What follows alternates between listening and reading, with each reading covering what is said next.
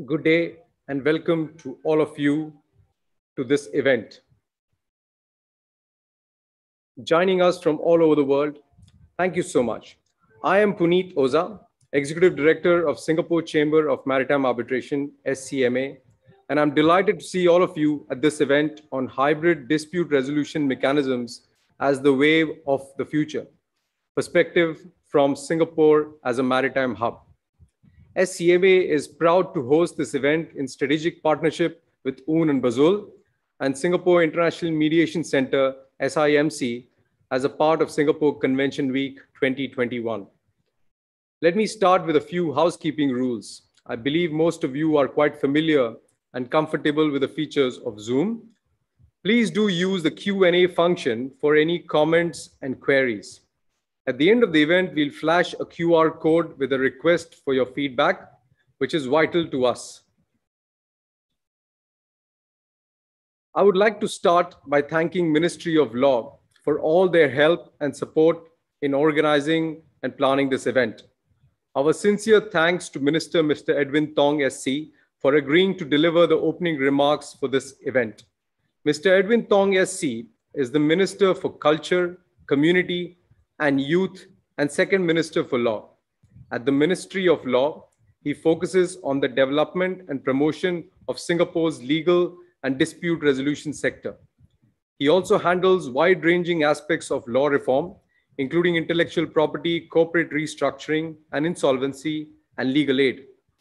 Before taking office, Mr. Tong practiced at Allen & Gledhill, where he was concurrently head of restructuring and corporate insolvency department, co-head of the Litigation and Dispute Resolution Department, and a member of the EXCO. He was appointed Senior Counsel in 2015. We look forward to your opening remarks, Minister. Can we please have the video? Thank you, Puneet, for the kind introduction.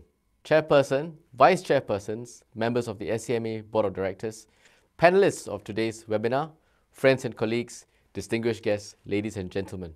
A very good day to all of you joining us from all over the world. Let me start by expressing my appreciation to SCMA for being one of the supporting organizations of this year's Singapore Convention Week 2021. It's been a very exciting week for all of us, and hopefully for you too as participants. This is, of course, a very different Singapore Convention Week from the one we had in 2019, where we welcomed more than 1,600 delegates from 70 countries to Singapore. But this is reflective of the times we are in, and we are very happy to be able to meet everyone nonetheless, albeit virtually.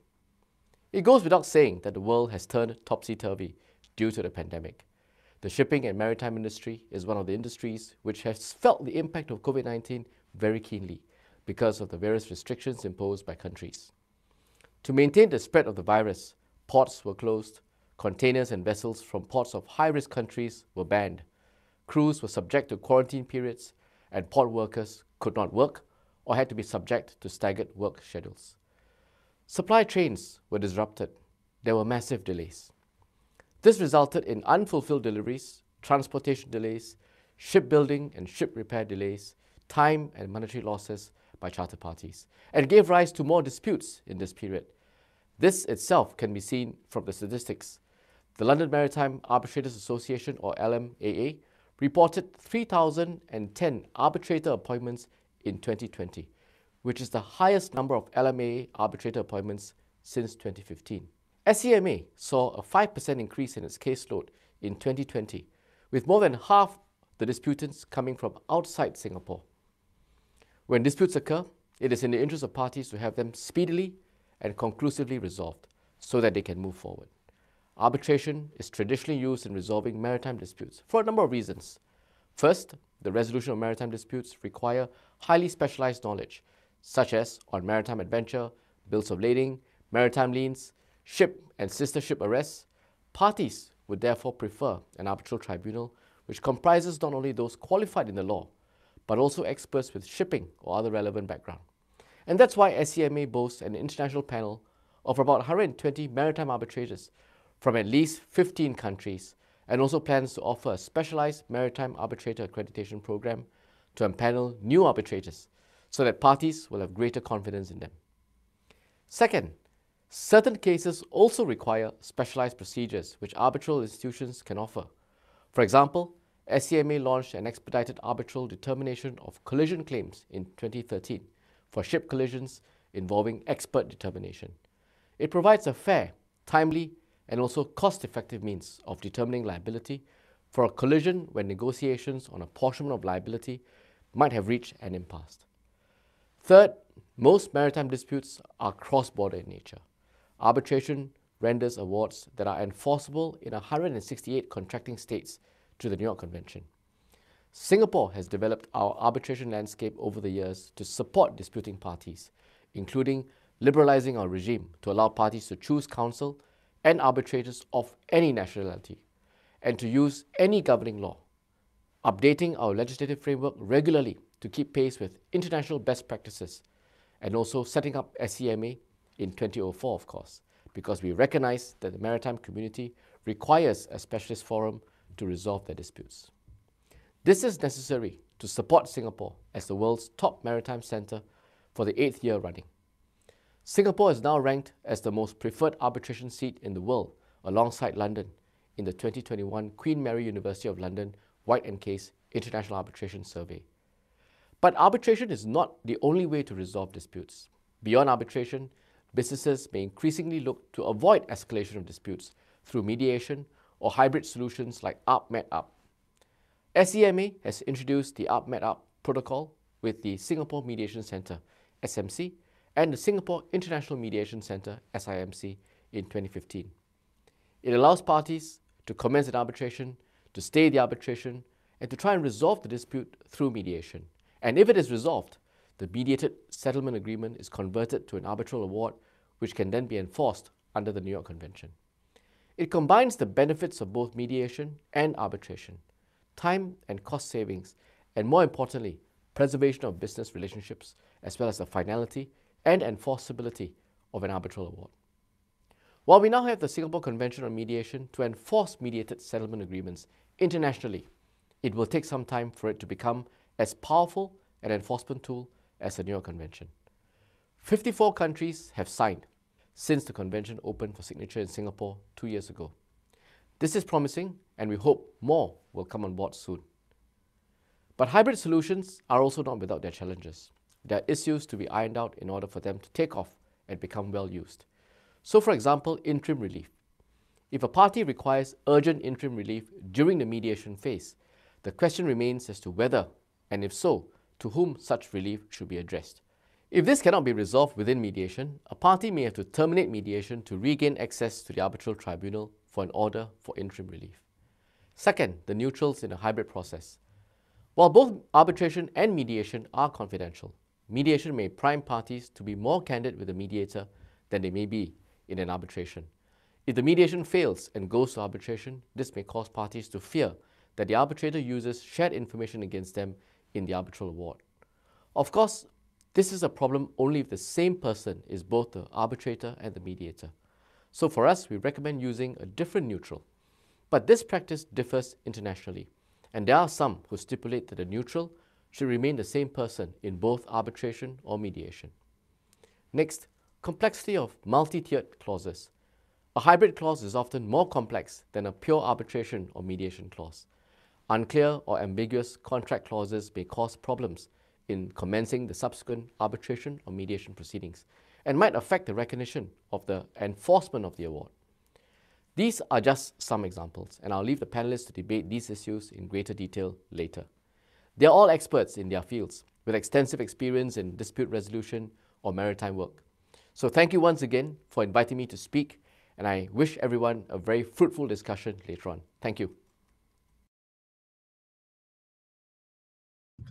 Thank you so much, Minister Tong, for those kind and knowledgeable words. We truly appreciate your time and your thoughts.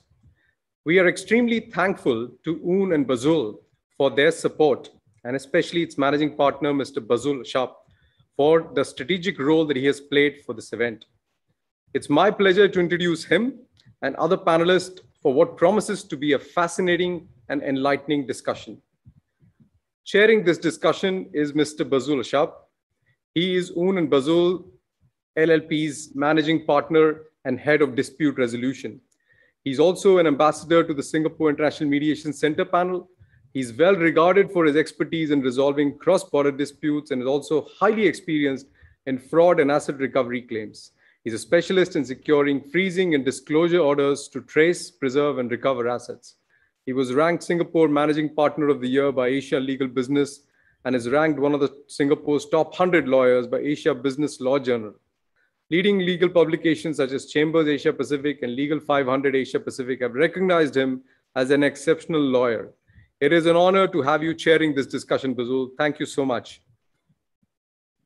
Next panelist is Mr. Jayesh Ashar, Managing Partner of K. Ashar & Co., which is one of the leading law firms of advocates and solicitors in India, and having a practice of over 48 years.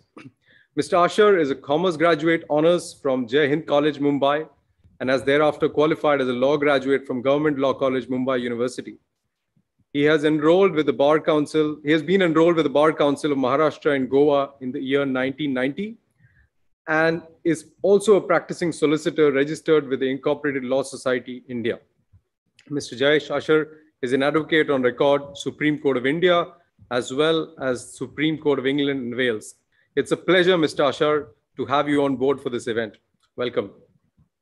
Next, we have Mr. Chuan Wee Meng, CEO of Singapore International Mediation Center, SIMC. Wee Meng is an experienced lawyer with more than 30 years. Prior to joining SIMC, he has served as General Counsel of IBM Greater China and Norton Networks Asia Pacific for about 20 years. Leveraging his deep regional expertise, he is currently leading SIMC to promote mediation to resolve complex commercial cross-border disputes in Asia Pacific region. Wee Meng is an accredited mediator of the Singapore International Mediation Institute. He graduated with a law degree from National University of Singapore and holds a Master of Laws from the University of Hong Kong. He's called to the Singapore Bar and Hong Kong's role of solicitors.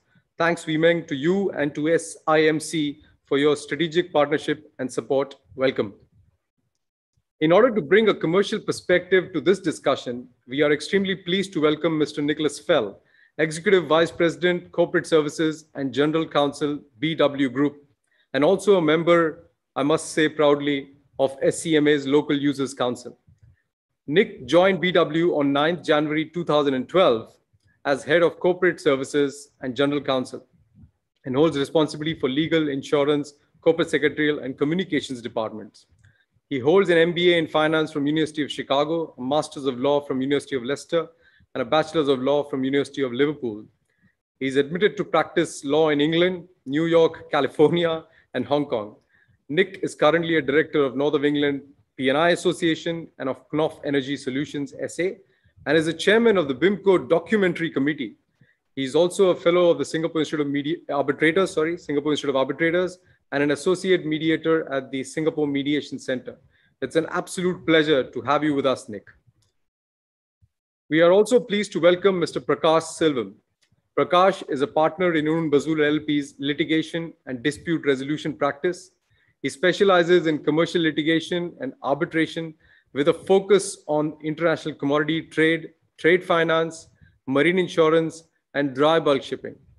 He regularly represents banks and financiers in multi-jurisdictional enforcements and frequently acts for marine insurance and for insurance claimants. He regularly advises clients on sanctions-related matters, including the impact of US, EU, and UN sanctions on businesses based in the region. He has also acted as counsel in international arbitrations, both ad hoc and institutional. Prakash is a member of the Grain and Feed Trade Association, GAFTA. As always, it's great to have you on board, Prakash. We are also delighted to welcome Ms. Bo Yang, who is a partner in Jingtian and Gongcheng. Ms. Yang was admitted to PRC Bar in 2007. She joined Jingtian and Gongcheng since January 2020 as a partner. Prior to this, she worked over 10 years with Wang Jing & Co. as a partner. Ms. Yang specializes mainly in the areas of international trade, maritime engineering, international commercial arbitration and litigation, maritime and admiralty, logistics, insurance, corporate and commercial, and foreign investment. She was acknowledged by the Ministry of Justice of the PRC as one of the nation's top 1,000 international business lawyers, honored by the National Bar Association as the leading international business lawyer, and nominated by Euromoney as Women in Business Law Awards 2021 Asia China International Trade. Welcome, Ms. Yang, to this August panel. Finally, I too am privileged to be a part of this panel and hopefully will provide some views from commercial as well as SCMA's perspective. Over to you, Bazul, to chair this discussion. Thank you. Greetings, everyone. Thank you, Puneet. I would like to extend a very warm welcome and thank everyone for joining this webinar today on hybrid dispute resolution mechanism, which is part of the Singapore Ministry of Law's Singapore Convention Week. We in Singapore are honored and at the same time humbled by the trust that UNCITRAL and the countries who have signed the convention, as well as those who have ratified, have placed in us to play an important role in resolving commercial disputes. So far, 54 countries have signed up to the convention within 2 years. As a comparison, New York Convention, 24 countries signed up in the first 2 years. I believe the force driving up the acceptance of the Singapore Convention is also the acceptance of mediation as an important, sophisticated dispute resolution tool rather than seen as a poorer cousin of arbitration and litigation. The commercial users demand that their disputes are resolved quickly and cost efficiently, without leaving a trail of destruction through the adversarial process. This is particularly true in the context of maritime disputes. This is the thinking behind the design of hybrid dispute resolution clauses, including SCMA, SIMC, arbitration, mediation, arbitration protocol. Now, in a recent Singapore International Dispute Resolution Academy survey, it was revealed that the top 3 factors influencing parties to choose hybrid dispute resolution over arbitration are preservation of business relationship, efficiency, and cost. What I want to do with the panelists today is to assess the suitability of hybrid dispute resolution mechanism for maritime cases, utilization of experiences from practitioners from China and India with the hybrid dispute resolution clauses, and also touch on the enforcement of any potential mediated settlement with the coming in place of the Singapore Convention, and possibly also crystal ball gazing into the future of hybrid dispute resolution mechanism for resolving maritime dispute.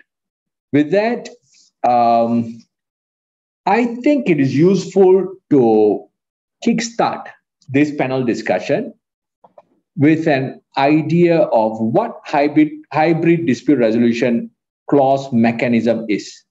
Before I engage SCMA panelist, representative Puneet and SIMC representative Wee Meng, maybe Prakash, could you let us know very briefly how hybrid dispute resolution mechanism clause is meant to work?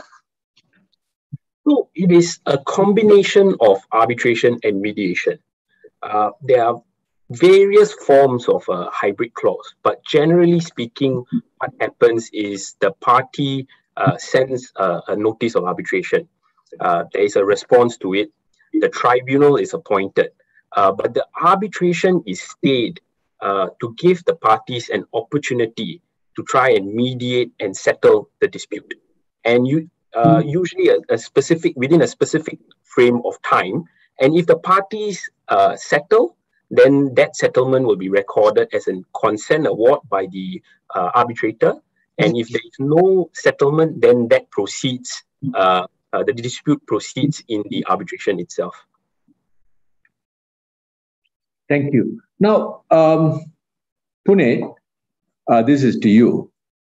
I know that SCMA has incorporated SCMA SIMC up met up protocol in your recommended standard clauses. Now, what I want to maybe tease out is how that protocol is meant to work, and what's the thinking behind it, and what would you say to encourage users to adopt that? Thank you, Bazul.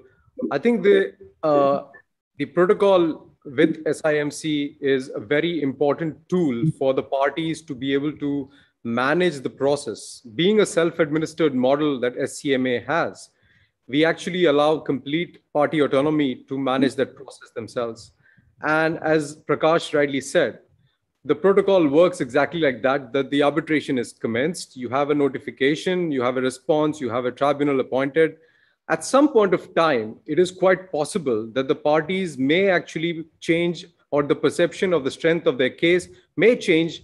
They may actually start to appreciate the arguments of the other party's point of view, and thereby consider looking at a settlement or a mediation. At that stage, a protocol like this will give a time-bound way of going out and approaching SIMC. And the protocol allows a specific number of weeks within which the mediation must be looked at.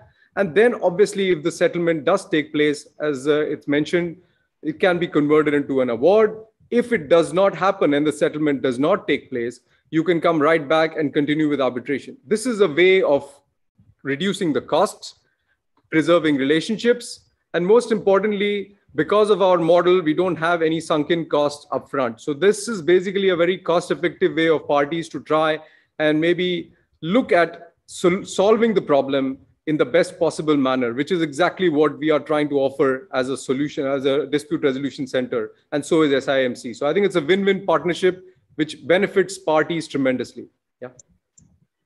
That's very interesting. I'm going to pick up from what you said, because towards the end, you were emphasizing on cost. Of course, cost is a very important aspect, especially now,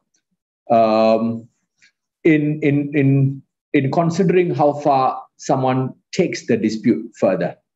Now, and this is directed at Nick. From a user's perspective, one of the things which troubles me in terms of adopting mediation for maritime cases is I find that there is a large number of cases which is not very high in value. So from a cost effective perspective, from a user perspective, do you think the users will adopt mediation to resolve their disputes?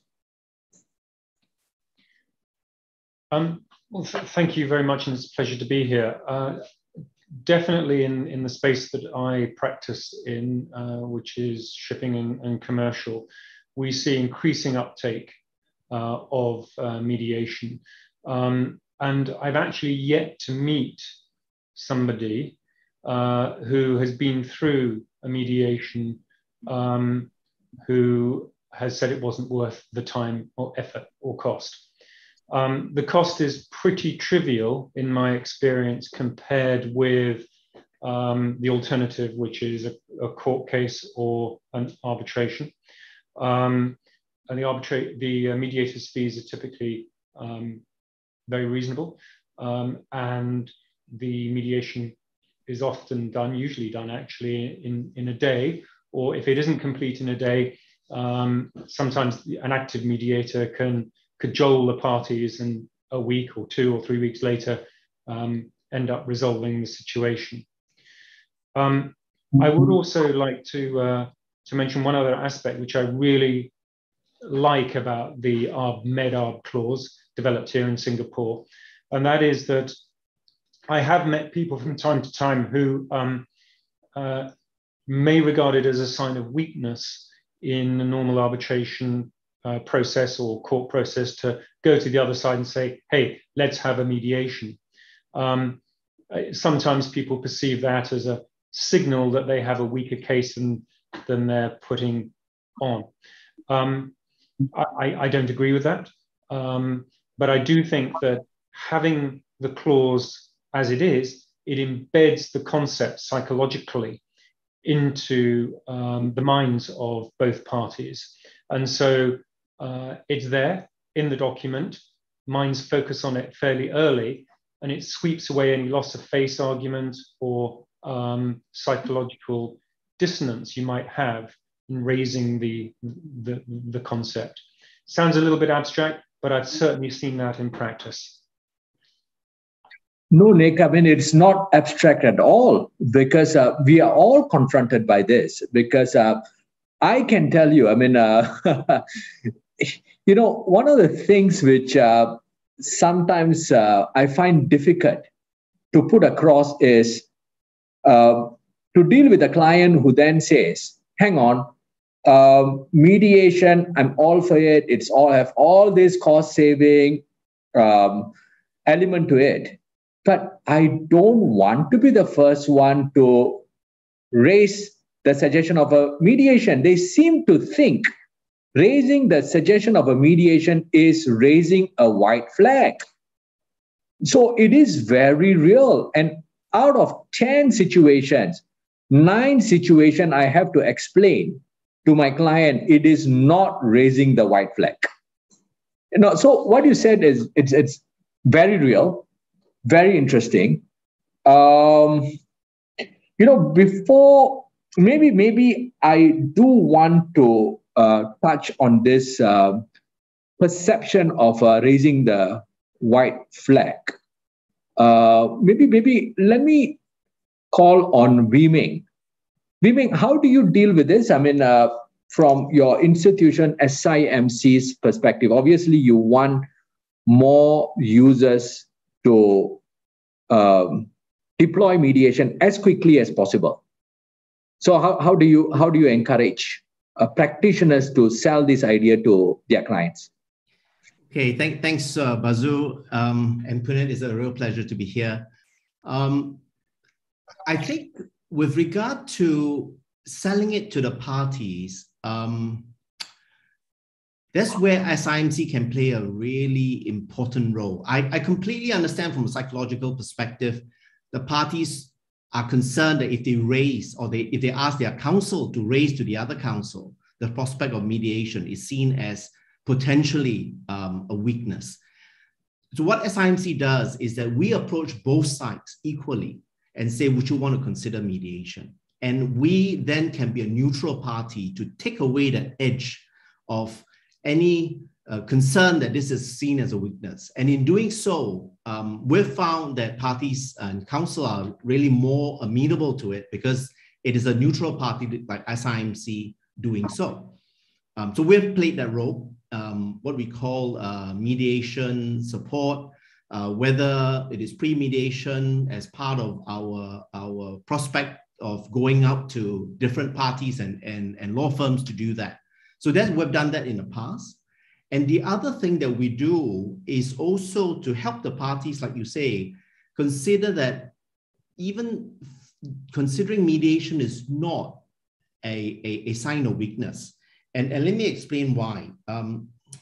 Maritime is obviously a very small circle, right? I mean, almost everybody knows each other. You go to the same conferences, you see each other, go to the clubs, you see each other. I mean the golf clubs, okay? You see each other. And so, you know, you are amongst a group of very close-knit friends, acquaintances, colleagues. So it's a very strong community and they support each other. In a mediation, the beauty of it is that you are no longer just providing or delegating the issue to your lawyer. They're still very, very important, but you are also involved in that process, in the mediation itself. a lot more than perhaps in an arbitration where you only probably go on the witness box and provide your case. Here you are actively involved in the negotiation, which is where that relationship is so critical. And why I say it's not a weakness is because it is part of building that community. Let me give you one beautiful quote I received from a party after a successful mediation. He said, "I may or may not have a friend, but I have one less enemy." I think that was precious. I may or may not have a friend, but I have one less enemy. And that's so important in this community that we have, is that we support each other and we grow together. And that's where mediation has that ability to do so. And if I may add one more point, and that is when it comes to institutional mediation, Ahmed Hub, for example, where the matter is transferred from SCMA to SIMC, you can be assured of confidentiality, 100%. You don't have to be afraid that whatever that's disclosed, that's talked about at the mediation will somehow get into the arbitration. You have 100% protection. And therefore, the parties are more willing to involve. They are more willing to offer solutions, creative solutions. They are more willing to talk to each other with their lawyer support. And that is really how we try to build this whole community of mediation. And we've seen a lot of success over the last couple of years, and happy to talk about that a little later. Thank you. Yes. Now, just to round up on the perception of weakness, I mean, Wiming was brilliant in terms of setting the ecosystem and the knowledge of the practitioners within that ecosystem to dispel the suggestion of mediation. But now, even before that notion comes in, sometimes, even though we know each other, the clients, as Nick said, the clients themselves may not be comfortable enough, because the practitioners may be comfortable, but the clients may not be. So I'm not sure, Puneet, I mean, maybe this is to you. From SCMA's perspective, do you already have a system where you send out a standard letter out to those who are involved in an arbitration to say, guys, I mean, you have this option of mediating. Do you want to consider mediation? And we have this protocol with SIMC. Do you want to adopt it? You don't need to adopt it, but you may want to consider mediation because it's a design, isn't it? Hybrid dispute resolution mechanism is a design. So you can insert it right at the contract stage. Just because it's not in the contract stage, it does not mean it's a death knell to it. So you can come in and, if it's a letter process, I'm not sure what is SCMA's thinking on this. Sure. So I agree with you, Bazul, that we are basically needing to educate the users as much as possible. I think a discussion like this helps a lot. Whenever we market SCMA, we expressly talk about the value of the Ahmed Hub protocol. I generally believe, having come from a commercial perspective, a commercial background myself, I believe that sometimes when you start the arbitration, you start getting a bit more perspective as well as the understanding of the case overall. You are getting the other person's point of view. So you need to kickstart that process with an arbitration and then maybe look at the way of settling down. At that point of time, at the starting point, you may not actually be there to settle the case or resolve it through mediation. So the Ahmed Hub is a very useful tool to manage that process. And you're 100% correct that we should actually be able to get into this protocol, even if you have not incorporated it into your contract. You can do that. Parties are fully free to do that. The only advantage with incorporating into your contract is that then both the parties are basically already set with this idea which Nick mentioned about the way the parties think psychologically comes into play as well. And the other point is that most of the time when a dispute does happen, one of the parties perceives that he or she may not have that case. So obviously they try and not agree to any kind of suggestions from the other party. So if it becomes combative for any reason, then it becomes a challenge from that perspective, which is why incorporating it right at the pre-contractual stage which probably help a lot. We do not send out a letter or anything like that because we're not involved in the actual management of the administration of the arbitration.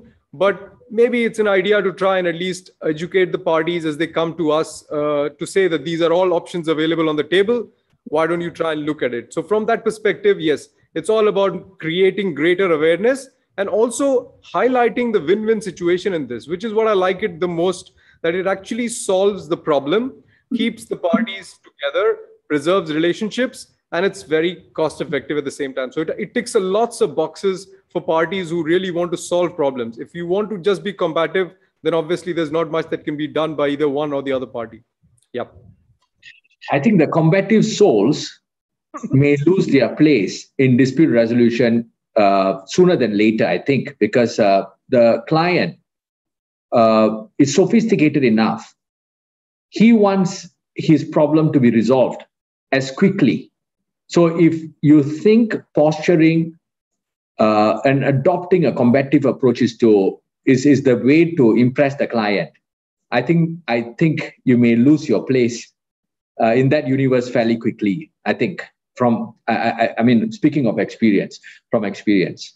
Now, there's another point which I want to tease out. Maybe starting with Nick, and then I want to move to the experts which we have placed on the panel from jurisdiction-wise, Ms. Yang, Mr. Asher. Now, so Nick, and I thought maritime, of course, there are very large value claims in maritime disputes, especially now with the collapses of trading companies. We are seeing them coming into play. But there are also smaller value claims. I want to get your feel on, is it better to have an evaluative mediation in the non-binding or binding? I want to hear from you, as opposed to a facilitative where a mediator comes in, evaluates the claim on the merits, as opposed to just playing the neutral, if you like, or wearing an expert and saying that I'm the expert, I've looked at it, and I think this case has to be resolved on a finding of law or a technical finding. This is what I think it is. What's your take on it, Nick? Yeah, I've seen the proliferation actually of a number of ideas for resolving smaller value claims. One actually developed here in Singapore was something called Scribe, which is for disputes of 50,000 or less, done in a strict time limit and a very small number of papers that can be introduced by either side. And you can see a kind of melding between expert determination and the more evaluative approach. Expert evaluation is used quite a lot in some aspects of shipping, like shipbuilding and so on, following the success of expert determination in the construction industry. And so I see a melding of the two. Experts, when they make their decision, is typically binding. Mediation isn't binding unless you come to an agreement, of course.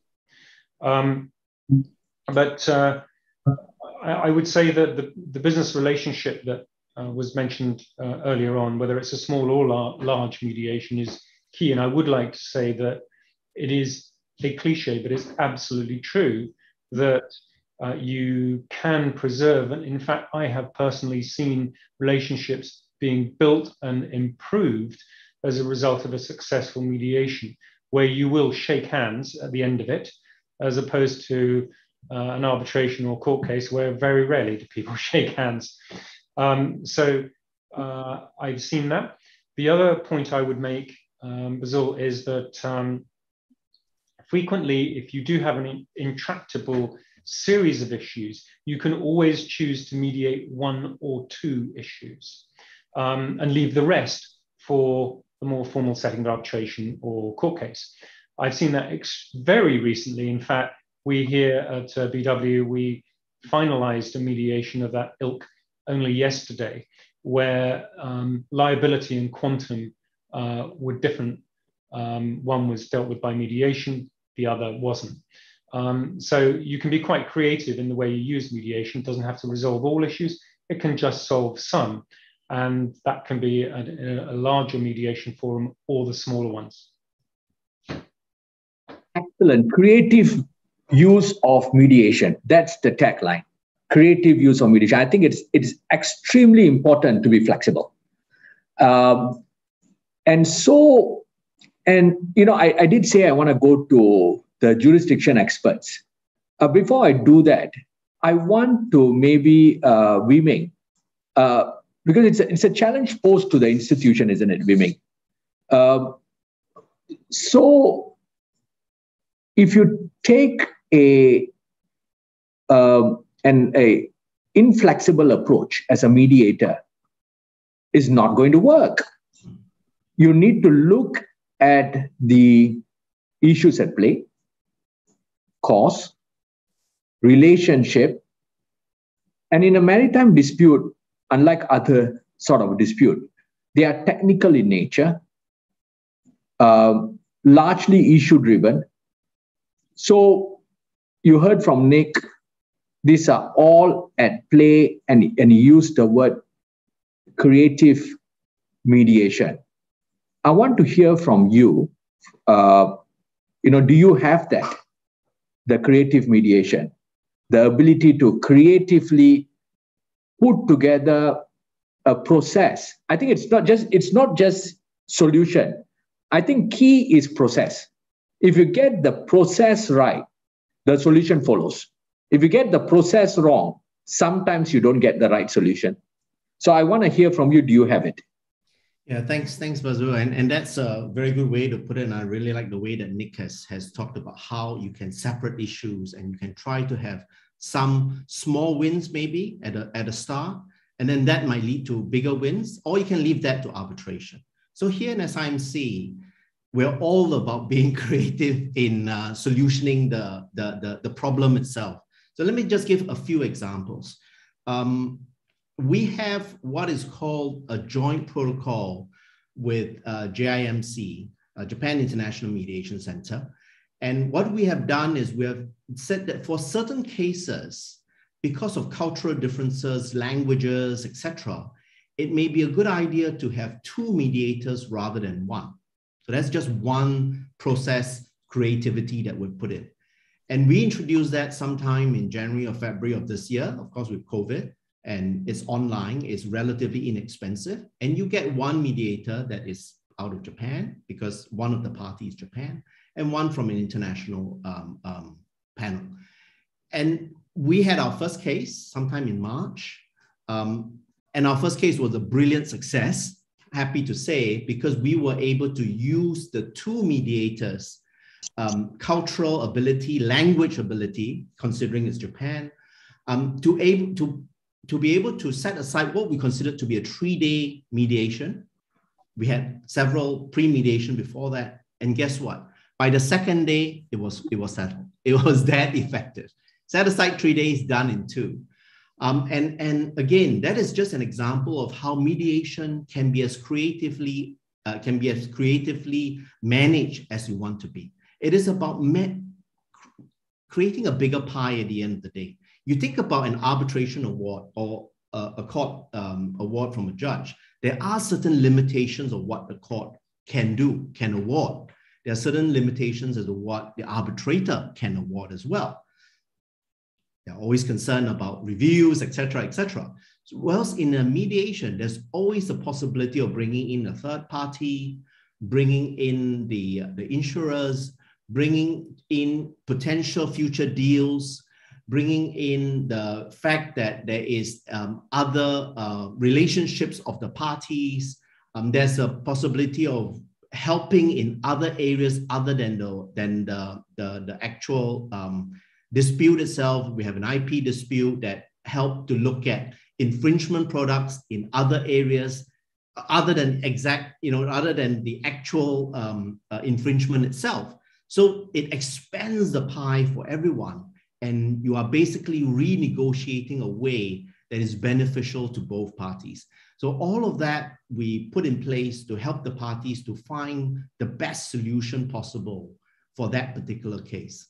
And as I speak, and I mentioned this to the panel before, as we speak here, and it's not by design, we have a maritime mediation going on right now, 100 meters away from where I'm sitting. And I'm keeping track of how it is going. And I'll tell you, it's so exciting because, it changes as you go along, right? As you go along. And the important thing is the mediator stays very flexible, culturally sensitive, have the ability to connect the parties, build the rapport, and help the parties to come to a solution that is truly win-win for both. And that to me is the best thing. Wiming, I'm not sure whether you were present in a chat we had with mediators from some other jurisdiction. One said to me, or us, if you were there, that, he then, when he is sitting as a mediator or is involved in a mediation, or at least he knows another mediator who invites parties to Hawaii to mediate. You're nodding your head. That's right. I was in that one. Yes. So, he fixes 3-4 days, but he insists on parties coming to Hawaii. Yes. And I volunteered. I said it. There was one of these days. I'll be there. You did. And I'm sure you would be called on. I hope you will be called on. But, the point really is, I thought it was amazing because it gives an incentive to those who are making a decision to settle as quickly as possible and then enjoy what Hawaii has to offer. Nick, how is that for creativity? I think talking about Hawaii, I did ask a friend who's been all over the world, and he says that, and I asked him, where would you want to go? And he said Hawaii for sure. I said, why? Because he says this is the only place in the world that when a plane lands, everyone claps because they are so happy to be there. I'm sure some of you would have experienced that as well. So that's Hawaii. I mean, it puts people in a different perspective, a different mode, and that's the collaboration that we want to create. Now, Mr. Asha, now you heard about creative and what SIMC is doing. Now, you have vast amount of experience in the Indian subcontinent and those users. So you tell me, what do we need to take on board? What do your users want in terms of mediating with us in SIMC? What are you looking for? You're muted. Yeah, thanks, Bazul. Ordinarily, if somebody would ask me what's a good time, my instinctive response is always no better time than today. But when it comes to litigation, timing plays an important role. Yes. So we need to make sure that the timing for mediation, timing for litigation, everything is well thought through. Decisions are taken after having anticipated the possible response from the other side, possible potential orders that could be passed, and then initiate your move. The waving of white flag, what we initially discussed, is also a key thing. And that's one of the beliefs, or that's one of the understanding here in subcontinent, that if you take the initial step of waving or getting in for mediation, you are waving a white flag to the whole thing. So in my view, a hybrid mix of arbitration, mediation, arbitration is the way forward. And timing needs to be seen as to what time we come and get into mediation. Because often in contested litigations, what happens is there are parties in position, parties in a better position situation and for them to negotiate or mediate from that position is it's an advantageous position. So the key is how best we are able to ensure that our clients or the party here is put on a level playing field, and then you get into mediation.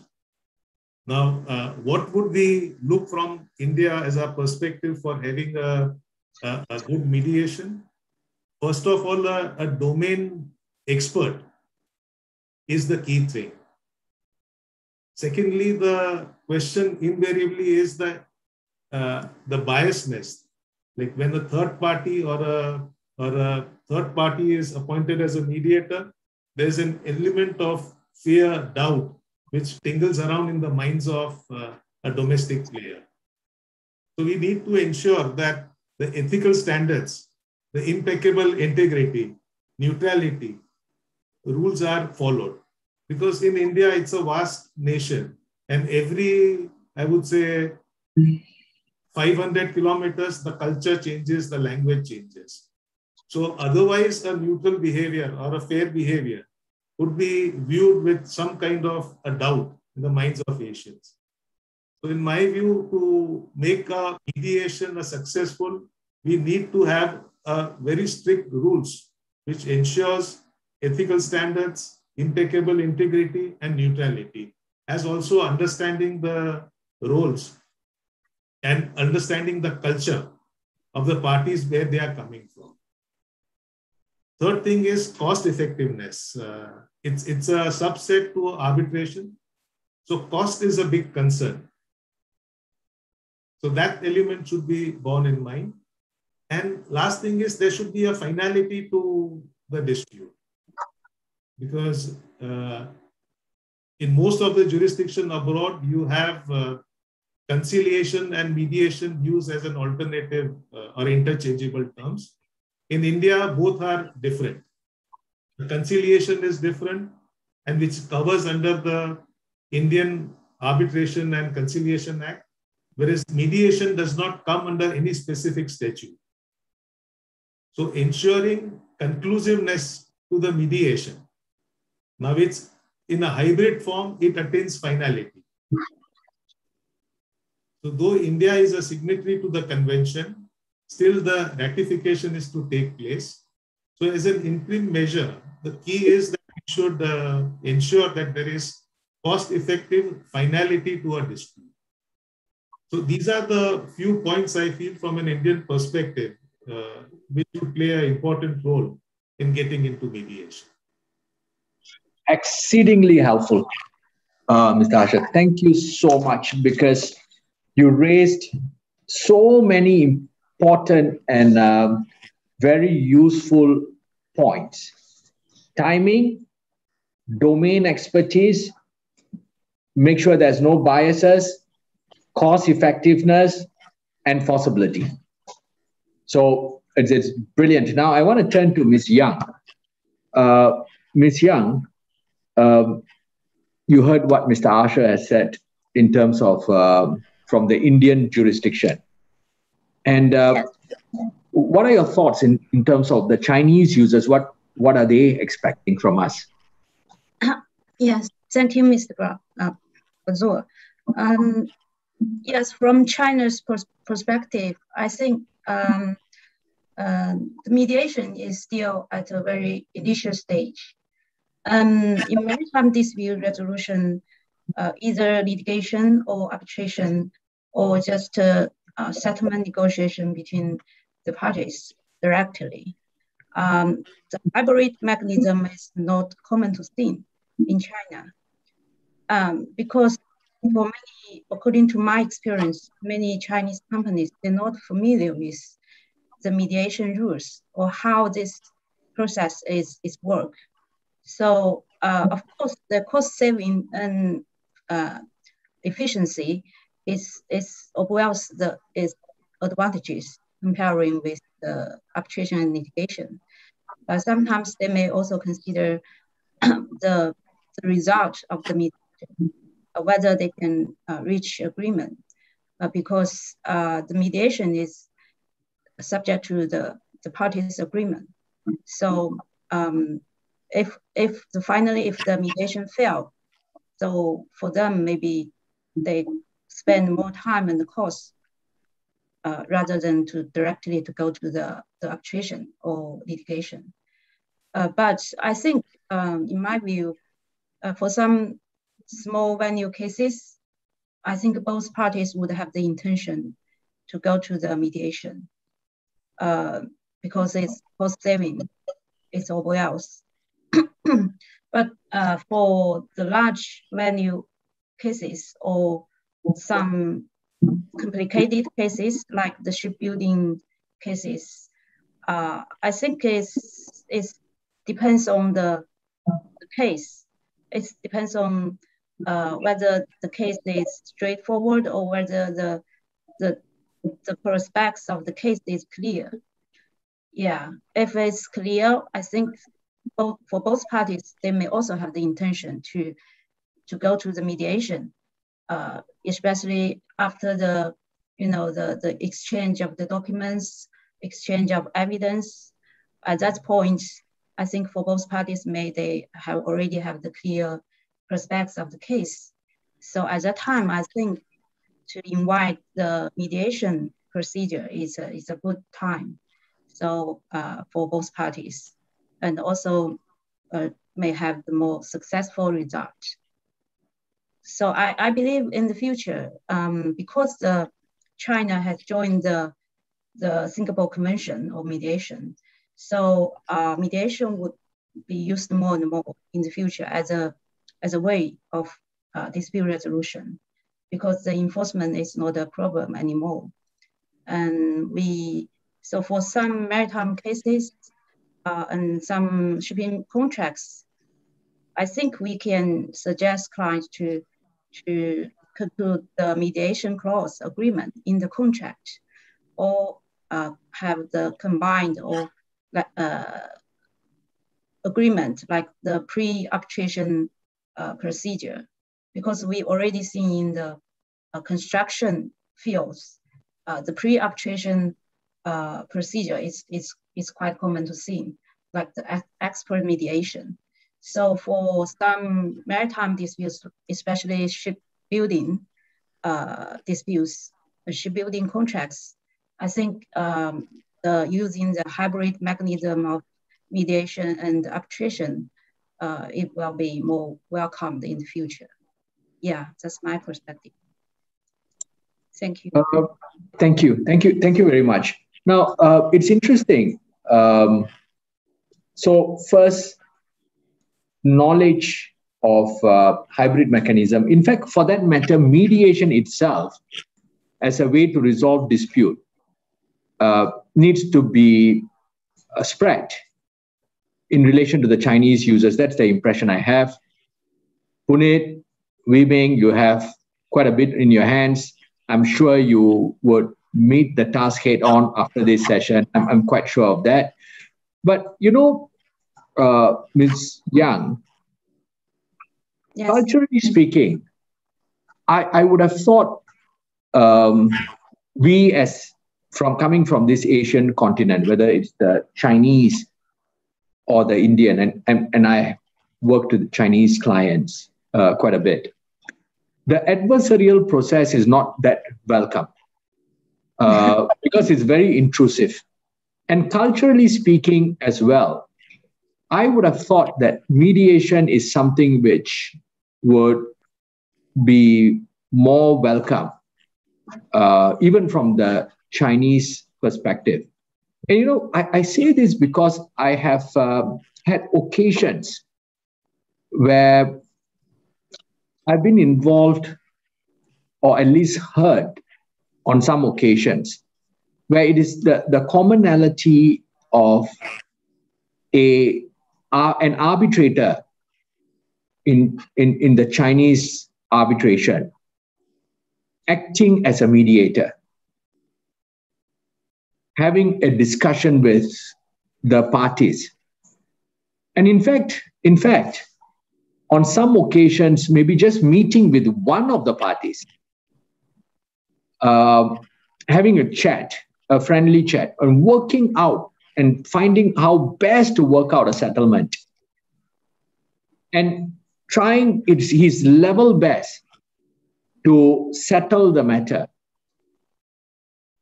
And this is where I suppose for the non-Chinese users, it becomes a slightly troubling, is when a matter is not settled, then he takes on the role as an arbitrator again. So I can understand from the Chinese user's perspective, and I think it is perfectly understandable because this is a man they trust. It's entirely they trust him to act honorably. So if he goes and has a dinner with one party, the other party would have absolute trust that he is not going to do them over. If you like, for want of a less abusive expression, that he will do his best to act honorably and settle. So I can understand from a Chinese user's perspective. So is that something which is common? I mean, you heard what I had to say about how it can be troubling for the non-Chinese user. From your experience, can you tell me a bit about that? Yes. I think different companies will have different concerns about the mediation. I think the first problem is many from the Chinese user perspective, they don't familiar with the mediation, and some lawyers as well. I think Chinese lawyers, so they don't know how to suggest to their clients how to use the mechanism to resolve the disputes, how to effectively to use the mechanism. So sometimes if the companies, if there's no good prospects of the case or of the mediation, so I don't think the final result is the parties will have no strong intention to go for the mediation. So sometimes for the Chinese lawyers, they may not able to persuade their clients to go for the mediation. And another issue I met is that for some Chinese companies, especially national companies, I think the problem for them is they have to make decision for the mediation, because for them they should have the basis to make any offer or make any settlements offer. They should have the basis or how they can settle the case instead of to wait for a award or judgment.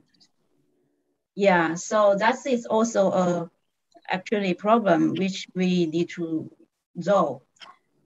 For the other Chinese users or for some not national company, for them, I think they will consider the cost and time. Yeah, of course, we can persuade them, say that's if you go for mediation, of course it would be more efficient and cost saving comparing with litigation and arbitration. So for them, I think the mediation would be more welcome. Yeah. Okay, it's another important point came up. The more I hear from experience, it seems to me that these are problems not just in a particular jurisdiction. It's a problem or challenge, if you like a better choice of word, at least in the Asian context. One challenge which you posed, which I thought was very interesting, is that if you're dealing with a national company, there is a problem with the suggestion of a mediation. Because a national company, those who are behind decision making don't want to make decision. Because if you make a decision, then you will lose your job. And if you settle, there is also the ugly stain that you may be corruptible, and that's why you reach a settlement comes in. So, so in a national company, the challenge is slightly different in the sense that you need to persuade the users that, hang on, it is not you, but it is, this is where I suppose institutions come in, a reputable institution. The need for reputable institution comes in. And Mr. Asher, I mean, before I go on with enforcement, I want to touch on enforcement before I give the floor back to my friend Puneet in terms of Q&A. But before I go on to enforcement, I want to unpick this with Mr. Asher. Mr. Asher, you have acted for many government undertakings. In fact, you have acted for the government on various very large stake disputes, as well as corporate matters. So what I want to hear from you is that real? I mean, in terms of the government undertakings, are they likely to say to you, no, I am not going to sign up to this mediation, to use the phrase, let the law takes its course. That's a common phrase, which I sometimes hear. Is that something real? Because I want to, my friends, Wee Ming and Puneet, they need to understand the challenges so they can properly deal with the challenges in terms of making sure that the mediation is successful. So why don't I hear from your mouth as to, is that a real problem? Yes, Bazul. There would be an element of resistance coming from government departments, government companies. But somehow I feel over a period of time, their mindset too is changing. Like back in India, we have ease to do business, wherein decisions are now being taken by government bodies at a pretty brisk pace. And once we are able to explain to the clients that mediation is a viable way or a mode whereby a quick disposal take place, and back it up with some kind of strong opinion, governments should not have a problem. Government companies should not have a problem in conceding to going for mediation. As a matter of fact, we have Section 89 of our Civil Procedure Code, which also in its spirit gives power to the courts that in appropriate forums to refer the matter to mediation, conciliation, arbitration. And the objective of the same is to see that there are quick disposal to the whole process. So long as, to conclude, so long as there is transparency, there is backing with legal precedents in mind, I think government organizations back in India would be comfortable and keen to settle quick disposal matters, having quick disposal of matters. Yes. So, Puneet, Wee Ming, may I urge you, after this session, as soon as possible, to engage Ms. Yang and Mr. Asher as to what you can do in order to get more users in China and India to take up, including the government national undertakings, if you like. Yeah, I want to go to the question of enforcement, because I think it's important before we go on to the Q&A. Prakash, the Singapore Convention, you heard from Mr. Asher, it's not ratified yet, and hopefully it would be ratified soon. We have an excellent ministry, and I met some of them, who is trying to make sure that there would be ratification, and Wee Ming knows that as well. They're working so hard and I'm sure that the take-up would be there.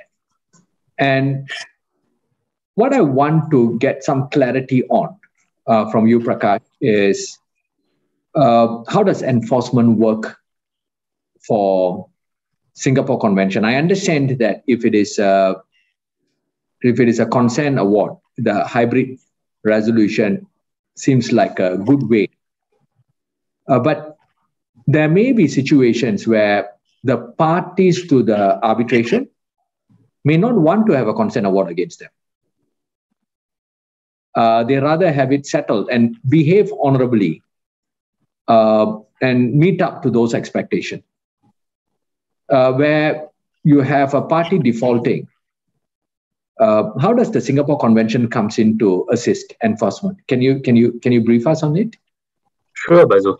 So prior to the Singapore Convention, parties would have had to go through the additional step of first commencing proceedings to sue on the breach of the mediated settlement agreement as a fresh cause of action, obtain judgment on the that fresh cause of action, and then only after that is done, then commence enforcement proceedings in other jurisdictions, for example.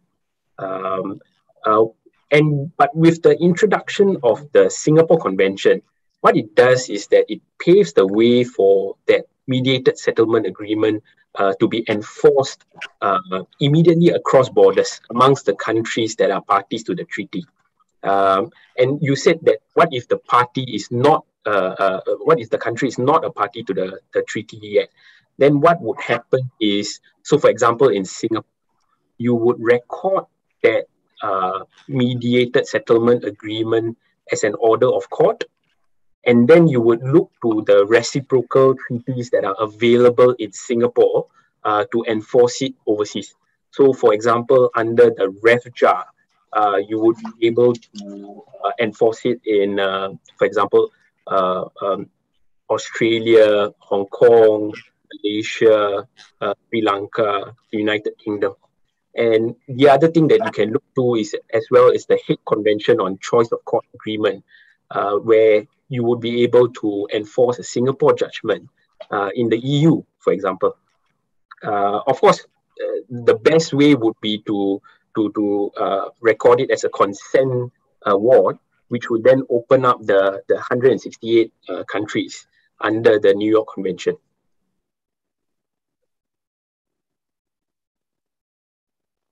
Yes, very helpful. Maybe I want to say something more in terms of the enforcement before I hand over the proceedings to Puneet, because I see that there are several questions, which is a reflective that this session has been interesting. Now, in terms of enforcement, I think the users need to have two things in mind. One is to have the mediation take place in a jurisdiction which has friendly treaties with other jurisdictions, so that if something is recorded, you can use the treaty to enforce what is recorded in that other jurisdiction where the enforcement needs to take place. And this is so important. The second thing is, when you're looking at enforcement, the intuitive thing is to look at where the party against whom the enforcement takes place resides.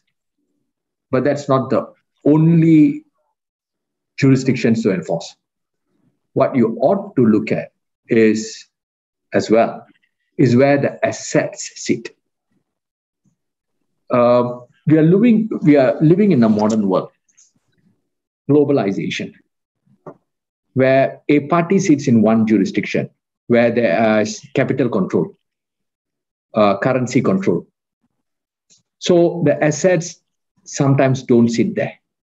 In fact, the asset sits in jurisdictions where there is no currency control. For example, Hong Kong, Singapore, UK, US, where there is an ease of movement of funds. So when you are looking at enforcement, you also look at where the assets sit.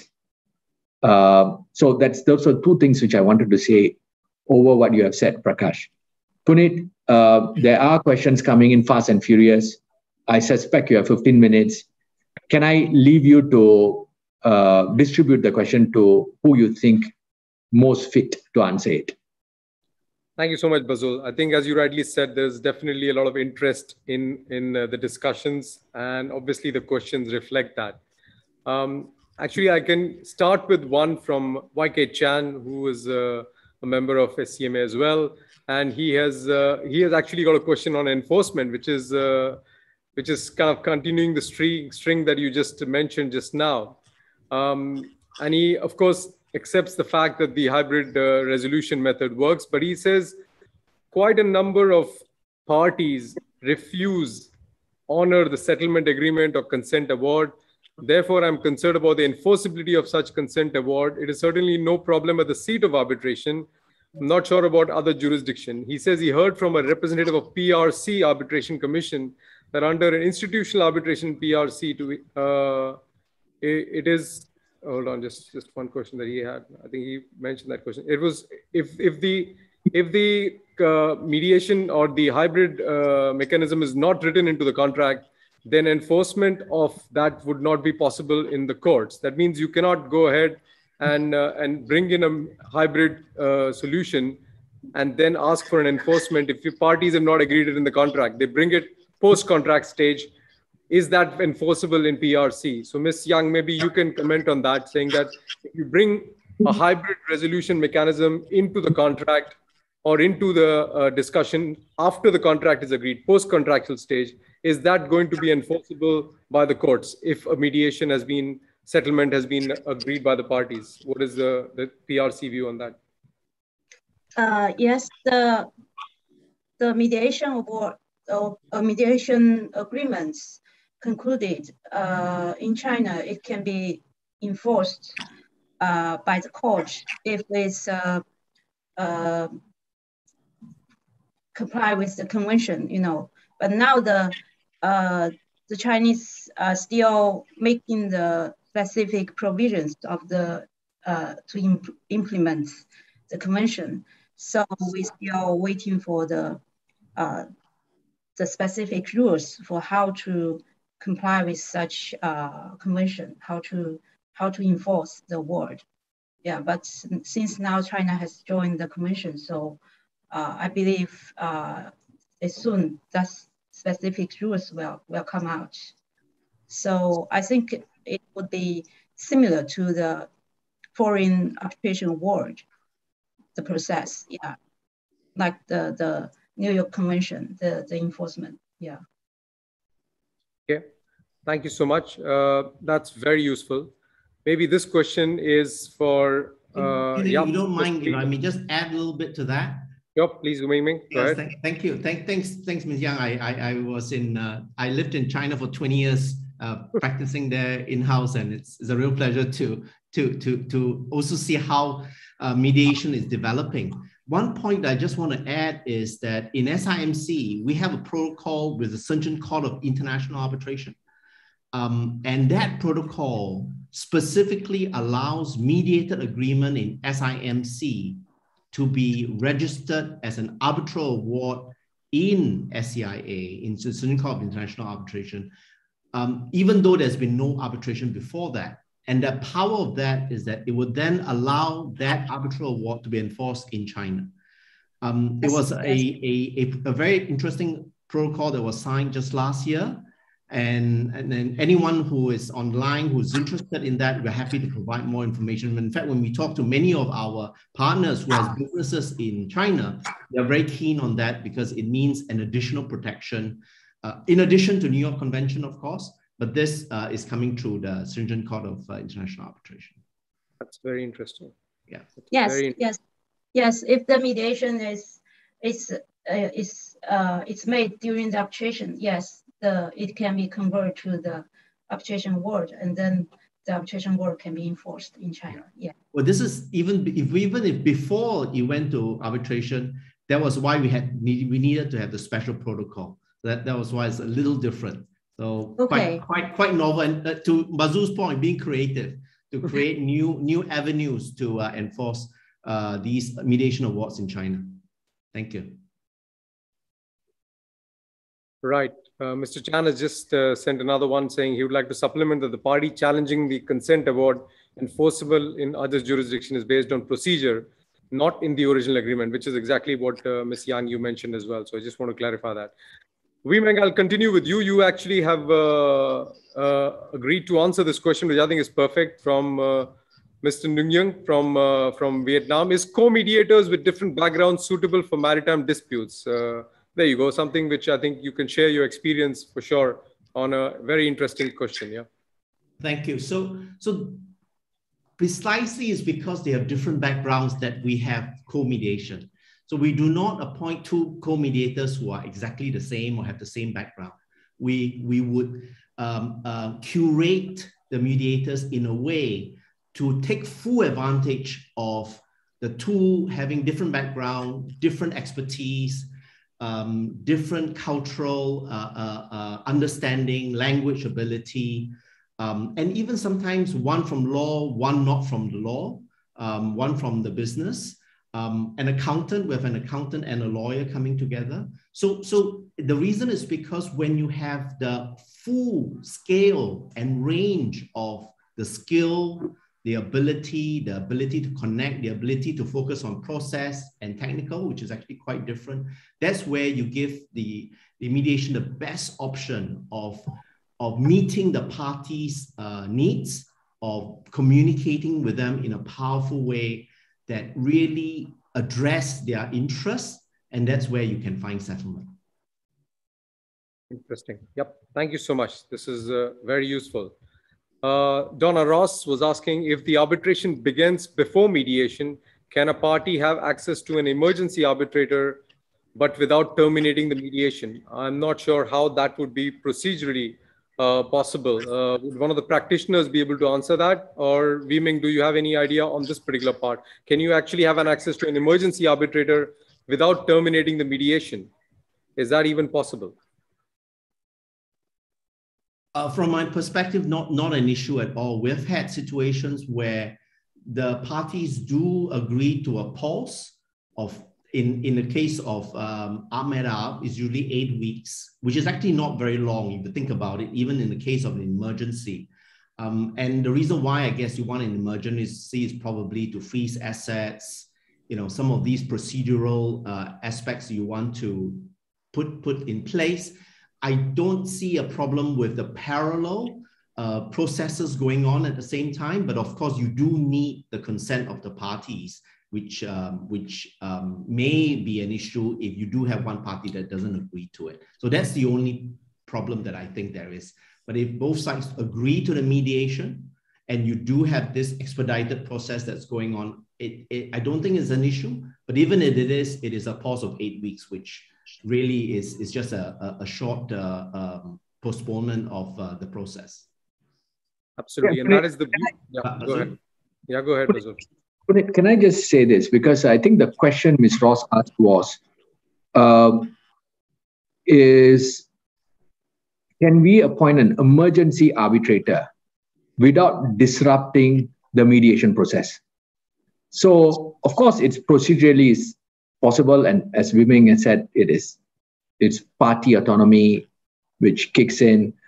But I thought I wanted to say this. You see, the mediation, it depends very much on the goodwill of the parties.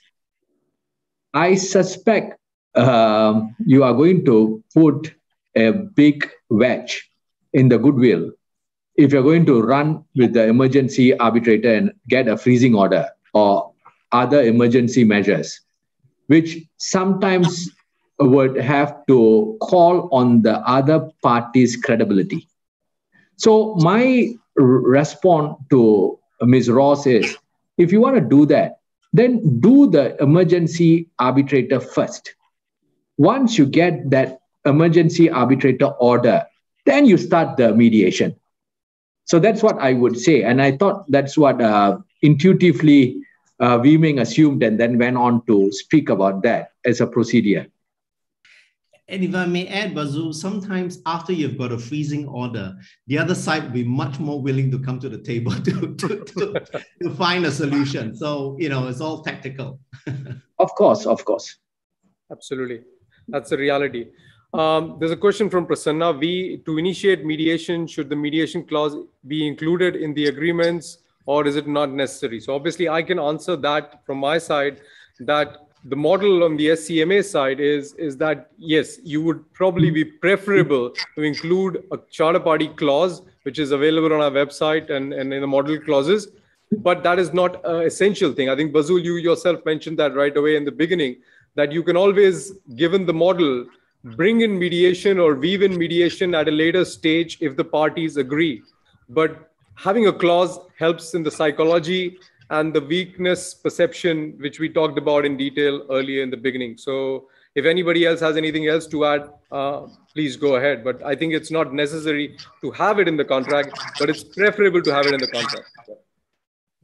I can just add that in the event the arbitration is to be governed by the Indian Arbitration and Conciliation Act, there is no need for having a specific mediation clause, because clause 30, section 30 of the Arbitration Act gives the power to the arbitrators to make a reference to mediation. So it again depends on by what law the arbitration is to be governed or the charter party is to be governed. If it is Indian Arbitration Act, there is no specific requirement for incorporating a special mediation clause. Okay, that's very useful. Bazul, go ahead. Puneet, I have fortunately, I have a vast experience in resolving dispute in Asia, and in particular, India and China. Now, can I urge those participants who can play a role in advising their clients to incorporate contracts, or clients who are joining in to incorporate a contract, a provision in their contract to provide for hybrid? I do understand that you don't need it. And in myself, when I was introducing, and I did say that it's designed, one should keep their minds open even if it's not incorporated. And Mr. Asher said that, look, you don't even need it if it's the act. But the reason behind my urging parties is this. When we are dealing with Asian counterparts, there is sometimes a need to stick to what is in the contract. Flexibility is not often encouraged, especially again when you're dealing with a public undertaking, a government undertaking. It is very difficult to go to a decision maker and say to the decision maker, we need to depart from the contract and let's try mediation. The buy-in is not going to be there. So life becomes a lot easier if you introduce the hybrid clause into the contract. So I urge all parties who is listening in to please encourage the users from incorporating such a clause. That's what I wanted to say, Puneet.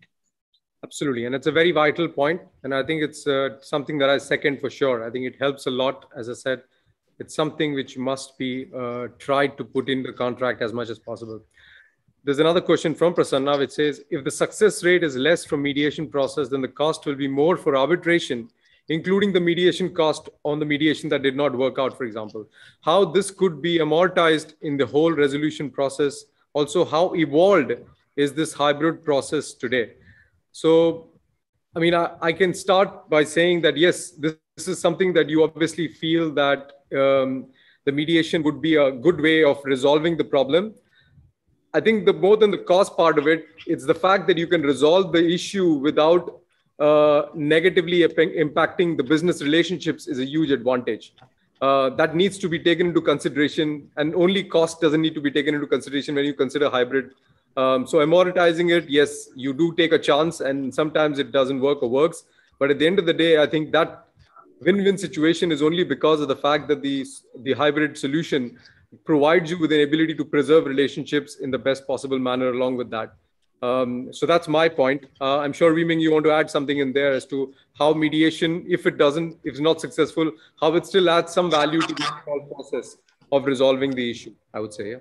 Thanks. I would like to just point out what Nick was saying earlier, that really the cost of the mediation is a fraction of the dispute itself. And invariably for us, our success rate is about 70 to 80% in SIMC, and we are very pleased with that. We're very grateful for that. 70 to 80% is quite a hard percentage to try to maintain, but we've been able to do that. And for the parties that are able to resolve it, it's great, 70 to 80%. Even for the 20 to 30% who do not get a resolution, invariably they find benefits of that. Being able to sit across each other and bouncing off ideas and finding a solution. And I would like to quote somebody who said to me, a partner from Kim and Chang who said to me, and Kim and Chang, one of the biggest law firm in Korea, she said that she found that even when the parties don't succeed in a mediation, her experience is that they found that when they actually get the award, they are better able to accept that award. And I found it odd. Why is that so? Why is it that when they do not agree, they are able to find the award more palatable? It's because they have tried their best to resolve the issue. If they have given a better offer and the other side reject, they'll say, see, serves you right. I gave you a better offer at mediation. You don't take it. You get a bad arbitration against you. For the other side, if they had a better offer at mediation and they didn't take it, they will say, oh, I missed a better offer. Serves me right. I should have taken the offer. And I learned from it. So I think what the lawyer was telling me from Kim and Chang is that it's a really good way to really test it out and be able to find the possibility and the positiveness of it in mediation, even if it's not successful. Nick, I don't know whether you want to add to that. Yeah, I would actually. I think the premise behind the question was almost about success rates, and I completely agree. From what I've seen and read, academic and practical, the 75 to 80% success rate is the case, and it begs the question: isn't it stupid not to try mediation when it's got such an incredible success rate? I really firmly believe that. And in fact, a wider point is that, in my opinion, every successful mediation improves the reputation and respect of the law generally. That's really the main thing I want to say. Thank you so much. I think we are nearly running out of time. I would request Bazul to put in some closing remarks to bring the panel discussion to a close. And then I will end the session with my thank you to all the people involved. So Bazul, over to you for your closing remarks. Thank you. Why don't I start with what Nick said? Isn't it stupid not to adopt mediation in all disputes, if not most of the disputes? The reason why it's not done is the reasons quite similar to what Mr. Asher raised, the problems. Raising a white flag. We discussed all that. And I think there would also be a change in the way lawyers resolve disputes. We are, and judges as well, and the stakeholders basically. We will be more driven to find a resolution to the client's problem, as opposed to just approaching it with a one-track mind. Whether it's litigation, whether it's arbitration, just running the cost. The pleadings are due, the witness statements are due, let's go and get an award. I am of the view that in the future, the ones who are going to be truly successful in terms of growing their practice and stickiness with their client is one who can truly resolve the client's dispute as quickly, effectively, preserving relationship. So you will find a new breed of dispute resolution practitioners who adopt that approach. So I think mediation will take its place as a very serious player. And I think, and I said this to Weeming in my private chats with him, I said that it's just a question of time. You're going to find specialist mediation counsel. And I do this. I think mediation is not a poorer cousin. You need to adopt skill sets, not just to be a mediator, but to be a mediation counsel. So what does that mean? Just to give one example, and then I'll wrap it up. When I am acting as a mediation counsel, I don't speak to the mediator at all, because there's no point in engaging the mediator, because the mediator is not the one who is deciding. Unlike an arbitrator, I need to persuade him. Unlike a judge, I need to persuade him. In a mediation, who I need to persuade, if I am going to get a settlement, is the opposite side client, not his lawyer, the opposite side client. And I can tell you, it's extremely difficult to be unreasonable when you are meeting someone, locking eyes, and when the chap is being honest and reasonable in the way he is delivering his message. You can be unreasonable over the phone. You can be unreasonable over emails, maybe even video conferences. But it is extremely difficult to be unreasonable when you're sitting across the fella. And when he's saying to you, it is in your interest that you settle this. So as I think there will be a specialized mediation counsels who will be trained to advocate mediation. And I'm of the view that mediation will play a significant role, as I have said it. So, and one more point I want to make is, even if there's no settlement, in my experience, there's a 75-80% chance that I settle the cases where I am involved in mediation. Even if there's no settlement, what I find, Nick, is the issues are crystallized. So when we get on to the disputes, the lawyers focus on the issues, or the client focus on the issues. They know what issues which they need to tackle. So when the case starts, it may be 15, 20 issues. After a mediation, it becomes 3 issues. That in itself is cost saving.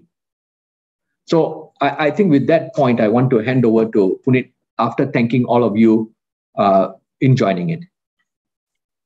Absolutely. Thank you so much, Bazul. And that is a very valid point. I must also mention that the reason why we believe mediation is there to stay is the reason why hybrid mechanisms have been developed and protocols like Maritime Hub have been developed by SCMA. So we are very much part of this ecosystem. Thank you all so much to all the amazing panelists for their viewpoints and sharing. This was a truly enlightening session covering a variety of solutions that Singapore dispute resolution ecosystem has to offer, and probably global ecosystem eventually has to offer as well. And I'm sure the audience found it very useful. When I wrote a LinkedIn post to publicize this event, I told them I have a quote which said that once you know where the light switch is, you're never afraid of darkness. And that's exactly what we're doing, right? We are trying to educate and create awareness. Maritime Hub is a really useful tool when it comes to dispute resolution, and we're so happy that the entire community of lawyers, shipping companies, arbitration and mediation centers are supporting its embracement. I would like to end this event by thanking the Ministry of Law, Minister Edwin Tong SC, our strategic partners, Un and Bazul and SIMC, and all the panelists, and all our supporting organization, Asia Pacific Institute of Experts, China Maritime Arbitration Commission, Maxwell Chambers, Maritime Law Association of Singapore, Singapore Institute of Arbitrators, Institute of Chartered Shipbrokers, Singapore Branch, Singapore Shipping Association, and Vista Singapore. Thank you so much. Your support has been very valuable. I would also like to thank my team, especially Vinny, and also Grace and Ariel from Un and Bazul for working tirelessly to manage this event. I leave you now with a QR code to scan and fill out the most important feedback form, which hopefully will give us the ability to do better events in the future. So thank you so very much. Please do give us a feedback by using this QR code. I will be very thankful, and I wish you all a very good day and good evening ahead. Thank you so much. Thank you. Thank you. Thank See you you. in Thank you very much. Hawaii. See you in Hawaii. Thank you so much. Thanks a lot.